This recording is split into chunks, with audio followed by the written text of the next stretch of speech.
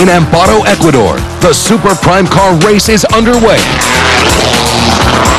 This makeshift race course has its pitfalls. The dirt road makes it tough for drivers to grab corners. The race car narrowly misses a spectator. It does a complete 360 before finally landing upright with the driver safely inside. After a quick survey of the damage, the race resumes.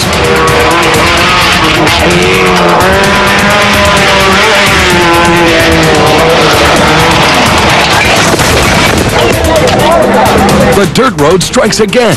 This time, a cameraman gets it straight to the face.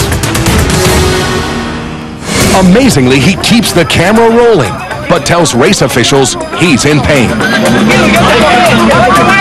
Doctors tell the cameraman not to move. Both of his legs are broken.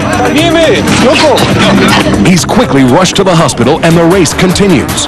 But he'll never forget the day he became part of the action.